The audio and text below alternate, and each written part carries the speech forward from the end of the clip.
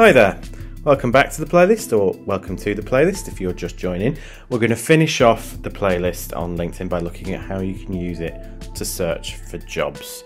LinkedIn has a built-in job search function that more and more companies, more and more organisations are using to advertise their jobs, so it can be quite useful to add it to your rotation of things that you're checking for jobs when you're looking for roles. Now, like I said in the last video, it can be useful to look at alumni from Manchester who studied your course to see where they actually ended up. That can give you a sense of what type of job the kind of graduate you are might go for. Doesn't mean that you have to go for this by any means, but it can give you some ideas if you are struggling to figure out what it is you want to pursue. Now, LinkedIn and the job search function does require you to have a little bit of an idea what you're interested in, what kind of job title you're actually going to pursue. If you're not sure about this, we'd advise first going to the Which Career pages. This can help you research a few different things, give you some ideas, but also booking a careers appointment. You can do that by going to our website, going on Career Connect, booking an appointment with us. We are more than happy to chat through what your options are, what you're thinking about at the moment, to help clarify your ideas so that you can do this, so that you can figure out what you want to apply to and then pursue it, whether it's through LinkedIn or any other job website. Now, using the job search feature, it's very much like any other.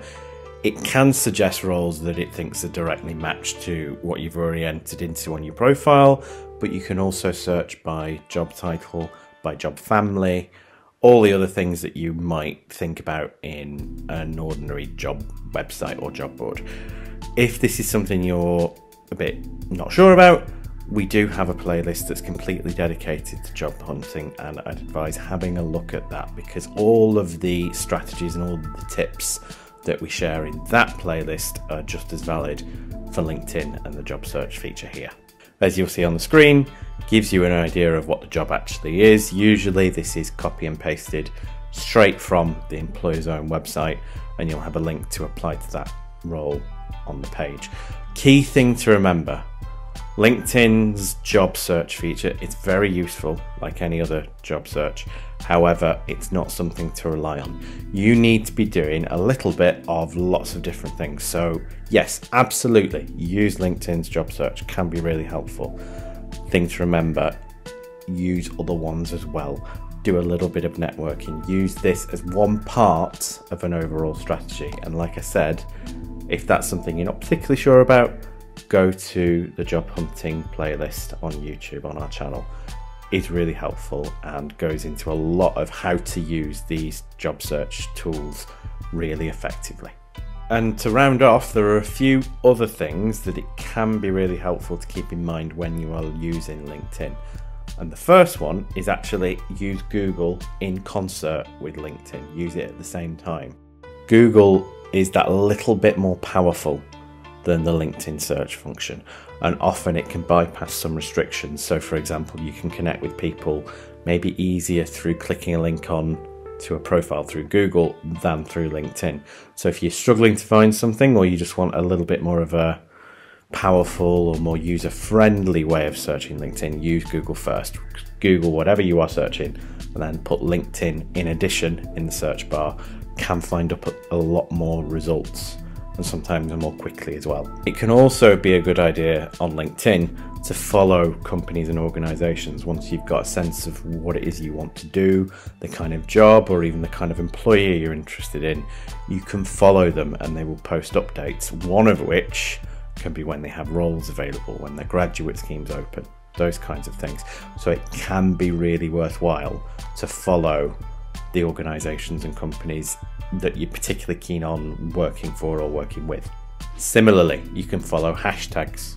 So you can follow specific things that you know you're interested in a professional setting, that you know you would be interested in seeing what's going on. On the screen, we've got an example. If you're interested in working in sustainability, you might want to follow that particular term for whenever it's mentioned. Maybe if roles are mentioned that are being recruited for, etc. It's also a good idea on LinkedIn to join some groups of like-minded people, so people in a particular industry that you're pursuing or interest group, whatever it might be.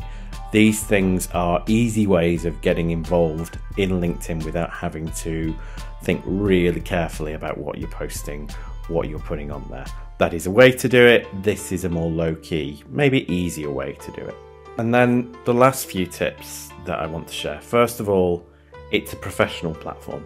You have to think quite carefully about what you post on there. So you're not wanting to share loads of things about your personal life. You might not even want to be that active. It is completely up to you what you post on there, and you are not expected to constantly post. You can if you want, but that's not really a requirement. All you really need to do is log on semi-regularly, like posts, maybe read a bit on there, and follow some organisations. It is a way to be active and visible. That is one way people use it, but a lot of the power is in the research and the networking. If that's all you used it for, that would be absolutely fine as well. Which brings me, finally, to what the Careers Service at Manchester can do to help, which is quite a lot. If you need some help with your profile, we actually have our LinkedIn Academy Toolkit, which you can see on the screen. Scan that QR code, go to the website, you'll see there's all sorts of support there available. We also have dedicated appointments for LinkedIn profiles, where one of our members of staff will go through a profile with you, have a look, maybe give it a rating and see what you can do to improve it.